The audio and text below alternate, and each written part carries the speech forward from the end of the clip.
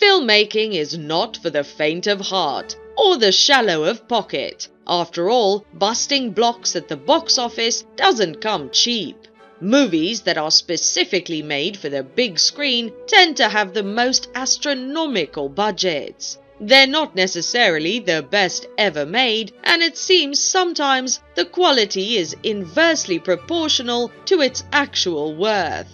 But chances are you've seen at least half of the movies in this video in the theatre. Adjusting for inflation, here are the top 10 most expensive movies ever made.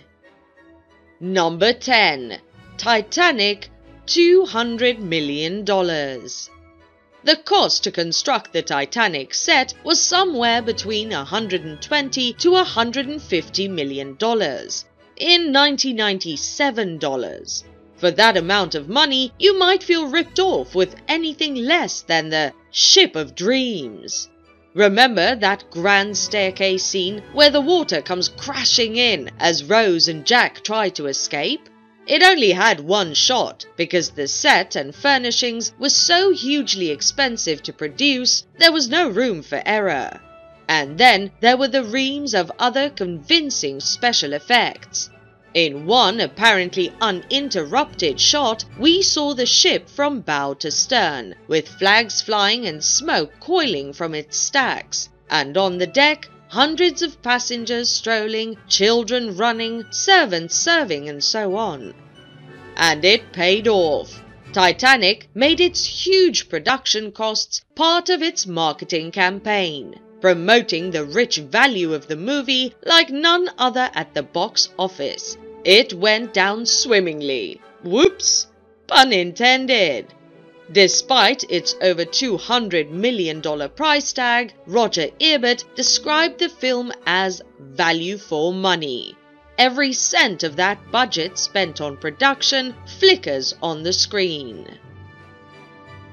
Number 9. King Kong, $207 million.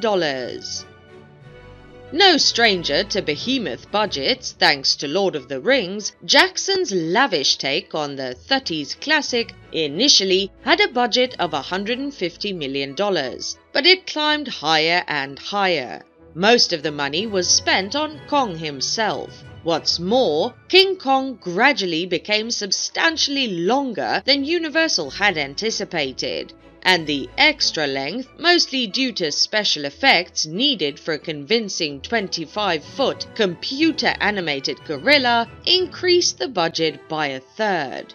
The film, given its longer length, was a cinematic risk, requiring the studio to reach for the kind of long-term audience that made hits out of 3-hour movies like Jackson's Rings trilogy.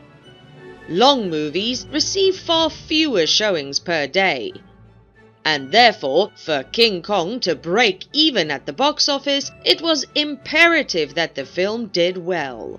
Luckily, when it was released in 2005, the movie made a total of $550 million, becoming the 4th highest film on gross revenue in the Universal Pictures history.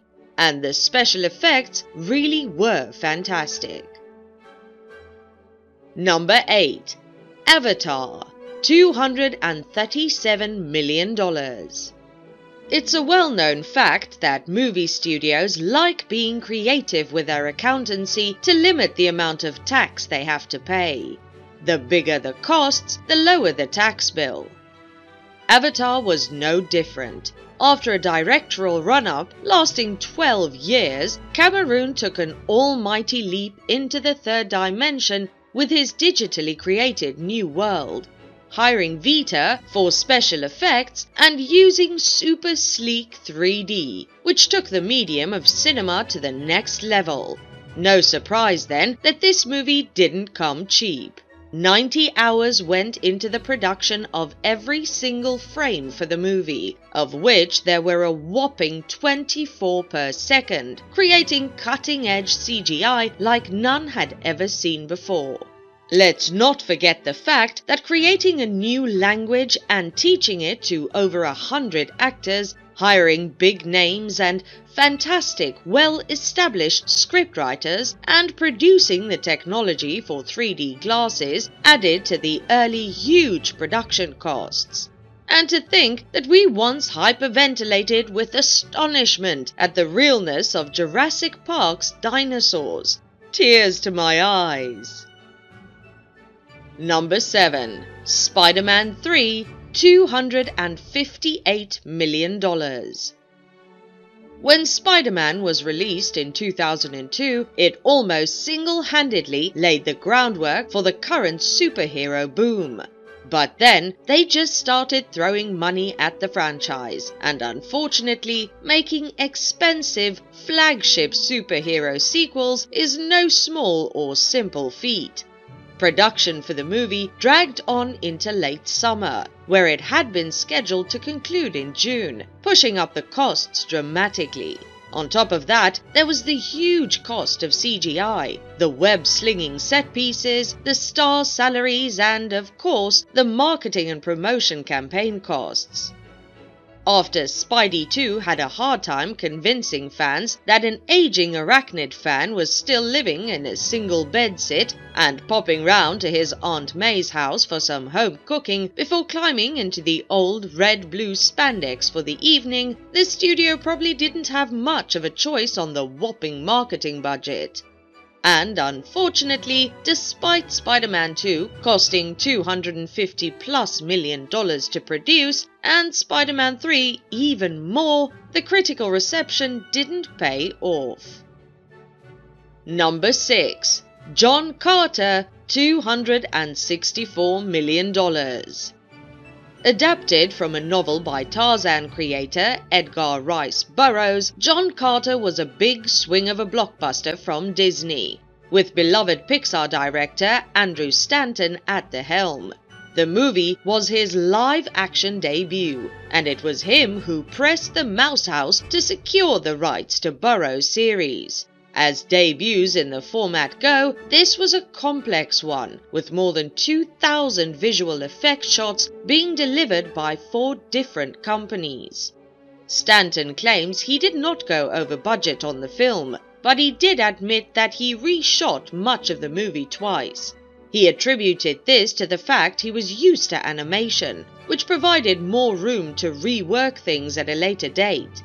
The original cut of the film was in the region of 3 hours, but the version that eventually hit cinemas was just over 2.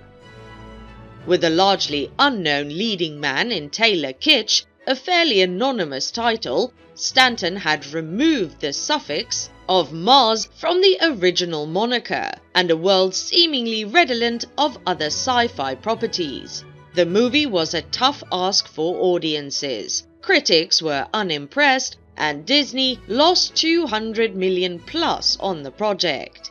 As well as being one of the most expensive movies ever, it's one of the biggest box office flops of all time.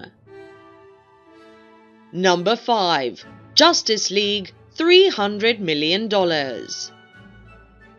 DC's follow-up to Batman vs. Superman proved even more expensive and even more chaotic than its predecessor. Zack Snyder's ambitious movie was rewritten extensively during filming. There were reports that Warner Brothers executives were unhappy with the direction the film was taking, particularly in the wake of the adverse reaction to Batman vs. Superman. Snyder stepped down from the project during the post-production phase following the death of his daughter and was replaced by Avengers director Joss Whedon. He was given an unprecedented $25 million budget for 2 months of reshoots, during which Superman actor Henry Cavill infamously still had his mustache grown for Mission Impossible Fallout. The mustache had to be painted out using CGI. Contradictory reports have suggested that Snyder might have been fired from the film rather than choosing to leave, and mileage varies on how much of Justice League was altered by Whedon's reshoots. The resulting movie proved to be a box office flop, making just $658 million worldwide, leading to an estimated loss for Warner Brothers in the region of $60 million. Number 4. Avengers: Infinity War, $316 million. The Marvel Cinematic Universe is one of the most ambitious exercises in cinematic spectacle ever mounted. As the first part of the franchise's monumental crescendo, Infinity War was a complex and pricey endeavor, culminating in the biggest battle sequence of the MCU at the time.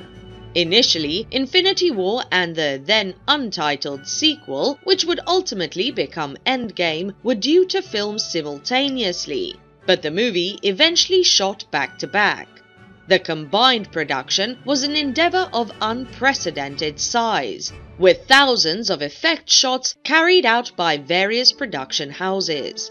It's also significant to note the huge salaries of the gargantuan ensemble cast. All of those A-listers can't have come cheap. Avengers: Infinity War was, however, the safest of safe bets. The movie made $2.05 billion globally and still sits as the 5th highest grossing film of all time. The reviews from critics were ecstatic, the audience reactions were strong, and there was a mouth-watering cliffhanger to keep fans on tender hooks until the follow-up a year later. Before revealing the remaining 3 most expensive movies, kindly show us some love by clicking on the subscribe icon below. Also, give us a like, share the video, and don't forget to turn on the notification bell for timely updates of our latest uploads. Let's continue. Number 3. Avengers: Endgame, $356 million. If Infinity War was an ambitious spectacle, then its follow-up took everything to another level entirely. Endgame starts as something of an intimate drama about the survivors of a horrific event, but its 3-hour running time spins off in all manner of directions to produce something that is unparalleled in terms of scale. Endgame contains more than 3,000 visual effect shots, contributed by around a dozen different companies, and also has the same uber-expensive roster of A-list actors that sent the cost of Infinity War soaring upwards. The climactic battle sequence crams in dozens of superpowered heroes, squaring off against Thanos and his alien army in explosive fashion. Extensive reshoots were carried out, including the emotionally potent "I am Iron Man" moment and the fate of Scarlett Johansson's Black Widow. The rest, as they say, is history. Avengers: Endgame now stands as the highest-grossing film of all time, with its $2.8 billion worldwide total, smashing previous record holder Avatar. Also directed by Cameron, the consummate veteran of expensive movie making. Number 2. Avengers: Age of Ultron, $365 million. Somewhat surprisingly, neither Infinity War nor Endgame takes the crown for being the most expensive film in the history of the MCU. That title goes to Joss Whedon's Age of Ultron, which proved to be a pricey endeavor as a result of chasing the immense success and approval which greeted the Avengers in 2012. Whedon's sequel was aimed to be bigger, bolder, and it inevitably contained even more heroes and villains than the team-up which came before. The shoot was a globe-trotting experience, taking to Italy, South Korea and Bangladesh, as well as America and the UK. More than 3,000 visual effect shots were constructed. Whedon has since said in interviews that he found the experience to be exhausting, saying it was weird and horrible at times, despite his pride in the finished movie. Age of Ultron made $1.4 billion at the global box office, handing Marvel and Disney another bona fide win. They spent big and got exactly the return they wanted.